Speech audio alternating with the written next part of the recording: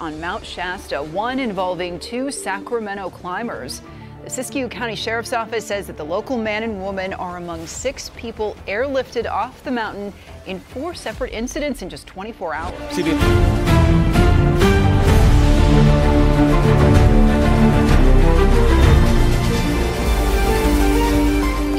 We talk often about earthquakes and wildfires, but this morning it's another natural threat making headlines. California is not just earthquake country, it's also volcano country.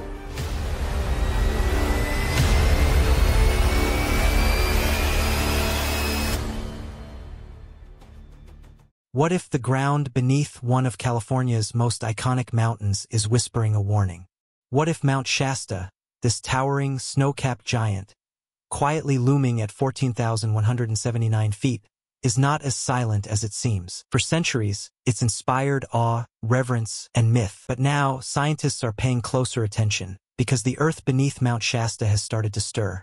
In recent weeks, tremors have rippled through the foothills of far northern California. Small, sharp, and unsettling, these quakes have disrupted the quiet of the Cascade Range and reignited a long-standing question. What's really happening beneath Mount Shasta?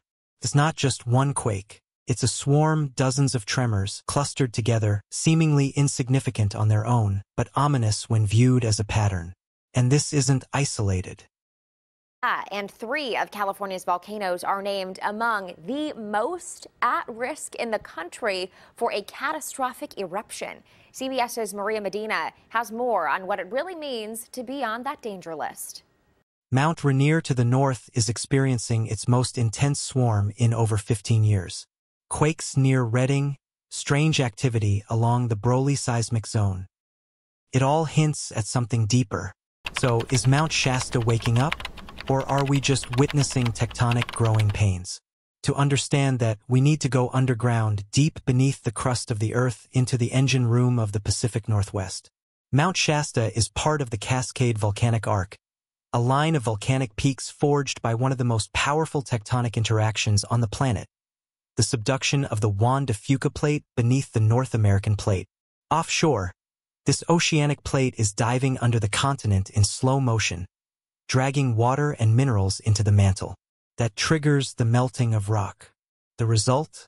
Magma, heat, pressure, volcanoes, and occasionally, earthquakes. Now, not every earthquake means magma is rising. But when they cluster, when swarms emerge, scientists take notice.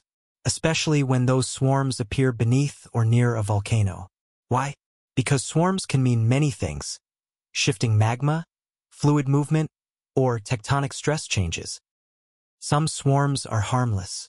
Others are precursors. And the truth is, we don't always know which is which. Mount Shasta has erupted in the past and will again. The last major eruption? Around 1786. Before that, a long and violent history of lava flows, pyroclastic surges, and ash clouds. The mountain is classified as potentially active, and scientists monitor it closely. But the recent uptick in seismic activity raises fresh questions. Are we witnessing a magma recharge event? Is this the result of regional stress being redistributed after distant quakes? Or is the mountain itself stretching, adjusting, preparing? And here's where it gets more complex. Earthquake swarms aren't just happening at Shasta. Mount Rainier, Mount Spurr in Alaska, even the Salton Buttes in Southern California, these volcanic zones are all showing signs of low-level agitation. It's as if the entire western edge of the continent is humming. So what do we make of this? Is it all connected? Some scientists believe it might be. Cascadia, the massive subduction zone that runs from Northern California to British Columbia, is capable of producing magnitude 9.0 earthquakes. When that fault finally slips, the Pacific Northwest will change overnight. Land could sink, shorelines could shift, and tsunamis could follow. Mount Shasta isn't on the fault itself, but it sits near the southern end of that unstable margin. That makes it part of a tectonic system where changes in one area can affect stress in another. A large quake up north could shift pressures across hundreds of miles. And if volcanic systems are already near a tipping point, that could be enough to push them. Still, we're not predicting an eruption. We're not calling for disaster. What we are seeing is movement, measurable, repeatable, increasing movement. And that means it's time to listen. On the ground, people are paying attention. Residents in towns like Weed, Dunsmuir, and Reading have felt some of the recent tremors. For many, they're a reminder that beauty and danger can exist side by side. Mount Shasta is sacred to indigenous nations. The Shasta, Wintu, Karuk, and others have honored it for millennia. They've told stories of its power, its presence, and its ability to speak. These new quakes, for some, feel like a voice returning. Emergency planners are on alert. Scientists are reviewing decades of data, cross-referencing patterns from previous swarms, checking for signs of magma movement. GPS stations, seismographs, and satellite imaging are now the eyes and ears watching this restless mountain. And the verdict? So far, no major changes. But the monitoring will continue because the pattern is evolving. One tremor can be brushed off. 10 can be explained. A swarm? That demands attention. And here's why it matters. The last time Mount Shasta erupted, there were no seismographs, no alerts, no models. If it erupted today, even a small event could disrupt air travel, damage infrastructure, and send ash across the region. A larger eruption, unlikely but not impossible, would reshape parts of California's north entirely. Lahars, or volcanic mudflows, could rush down valleys in minutes. Streams would change course. Roads could be cut off. That's not fear, it's geology. Preparedness isn't about panic. It's about respect. Respecting the land, the science, and the long memory of a place like Mount Shasta. Earthquake swarms are part of that memory. They are the way the mountain breathes, shifts, and adjusts. So what should we do now? Keep watching. Keep listening. Share what you learn. Make a plan. Prepare a go bag. Talk to your neighbors. Support science. Because when the earth starts whispering, the worst thing we can do is ignore it. This isn't just a Mount Shasta story. It's a California story. A Cascadia story. A story of how the ground beneath us is never truly still. And how learning from each tremor may one day save lives. Are you feeling the shift? What questions do you have about earthquake swarms, volcanic unrest, or the mysterious power beneath our mountains? Drop them in the comments. We want to hear your stories, your fears, your curiosity. And if you want to stay updated on this evolving situation, on the science, the signals, and the seismic truths that shape our world, subscribe now. Hit that bell so you don't miss a beat or a quake. Because in the shadow of Mount Shasta, even the smallest rumble can echo through history. What if I told you that beneath the breathtaking waves of the Pacific, just off the Oregon coast, lies a force so powerful it could erase entire towns in minutes? A monster that's awakened before and will awaken again. And the scariest part? We now know it's even more dangerous than we thought. Welcome to the Cascadia Subduction Zone, a geological boundary so massive, it stretches 700 miles from Northern California to British Columbia. Here, the Juan de Fuca Plate, an oceanic plate, is diving silently beneath the North American plate. It's been happening for millions of years, but it's far from peaceful. This slow-motion collision builds tension, energy, and pressure until it doesn't. Until it snaps. But recent discoveries have changed the game. Scientists, armed with subsea floor mapping, sonar imaging, deep ocean sensors, and autonomous underwater vehicles, are revealing something disturbing. Cascadia isn't just one big fault. It's a web, a chaotic, intricate network of fractures. Cross-cutting fault lines, hidden weaknesses, and seismic hotspots just waiting to erupt. And here's what's truly wild. These secondary fractures can act like wildcards. They might block a major rupture or trigger one. They could make the next quake bigger, faster, and far more unpredictable.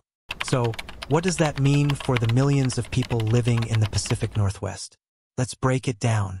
Every few hundred years, Cascadia releases its pent-up rage in what's called a megathrust earthquake. We're talking magnitude 9.0 or more. The last one, January 26, 1700. Indigenous oral histories recall the ground shaking so violently that forests collapsed, rivers reversed, and entire coastal villages disappeared. Japanese records from the same night show a mysterious tsunami hitting their shores. No quake in Japan. Just a massive wave. It took centuries to connect the dots. That wave came from Oregon. Now picture this. Modern cities like Portland, Eugene, and Salem sitting on top of this ticking fault. Highways, airports, hospitals, all of it perched on the edge of catastrophe. And while that might sound dramatic, it's not fear-mongering.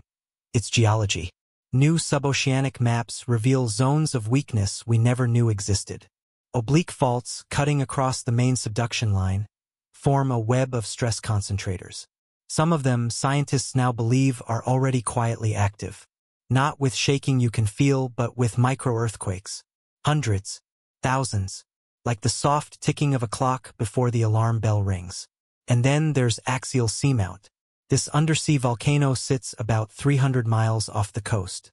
It erupted in 1998, again in 2011, and again in 2015. Since then, it's been inflating, rising by over a meter, like a balloon slowly filling with magma. Sensors show increasing tremors. Seismicity is climbing. Some scientists say it could erupt again soon. Here's where it gets even more fascinating and more terrifying. Axial is connected to the same tectonic system driving Cascadia. When magma moves beneath it, it shifts stresses in the surrounding crust. Could that affect nearby faults? Could an eruption, while maybe not directly triggering a megathrust, set off smaller ruptures that cascade into something bigger? We don't know, but researchers are watching it like hawks. Meanwhile, back on land, we're beginning to understand the full scope of what happens after a big rupture. When the fault slips, the western edge of the continent drops, by as much as 6 feet. In seconds, entire coastal towns like Seaside, Newport, and Coos Bay could find themselves suddenly lower than sea level. Ground that was safe becomes submerged. Saltwater floods into wells, into fields, into homes. Roads buckle. Bridges crack. Infrastructure designed for the 20th century fails in the 21st. And then comes the tsunami.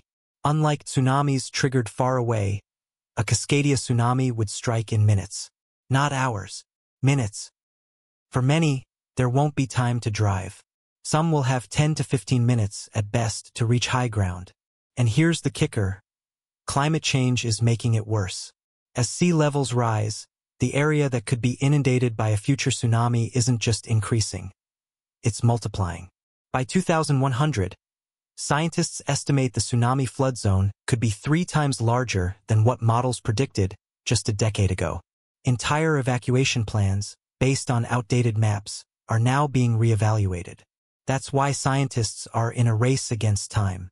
Using new GPS sensors, underwater observatories, and seismic networks, researchers are monitoring every twitch, every slip, every odd signal from deep below. In some cases, they're catching slow slip events, movements of the plates that happen over weeks or months instead of seconds. These events may act as precursors or as stress relievers. Again, no clear answers yet, but the system is active, alive, changing, and so is our response. Across the Pacific Northwest, communities are waking up. Emergency drills are becoming routine. Tsunami evacuation towers are being built. Schools are teaching preparedness alongside math and science. Indigenous knowledge, once dismissed, is now central to understanding what this land remembers. Geologists have identified at least 19 major quakes in the past 10,000 years. That's roughly one every 500 years. The last one was 324 years ago. You do the math. The truth is, we're not just overdue. We're on the cusp. And the question now isn't if, but how prepared will we be when the shaking starts? This story isn't meant to scare you. It's meant to inform, to engage, to show that beneath the beauty of Oregon's coastline lies an ancient, ongoing struggle between creation and destruction. A battle written in stone, water, and time. It's a story that's still unfolding. Each new scan of the ocean floor reveals hidden fault lines. Each tremor brings new clues. Each burst of gas from a hydrothermal vent, each microquake under axial, each subtle shift in GPS data. All part of a complex, restless system beneath our feet. And the more we understand, the more resilient we become. Because knowledge isn't just power, it's survival. So, which part of this living, breathing story pulls you in the most? Is it the ancient seismic cycles, the volcano rising beneath the sea, or the brave communities adapting to the unknown? Whatever it is, don't turn away. The ocean isn't silent. The land isn't still. Cascadia is whispering its secrets, and we're finally learning to listen. So stay curious, stay alert, and stay with us as we continue uncovering what lies beneath. Hit that subscribe button, turn on notifications, and let's explore this restless world together before it moves again. Because one day, it will.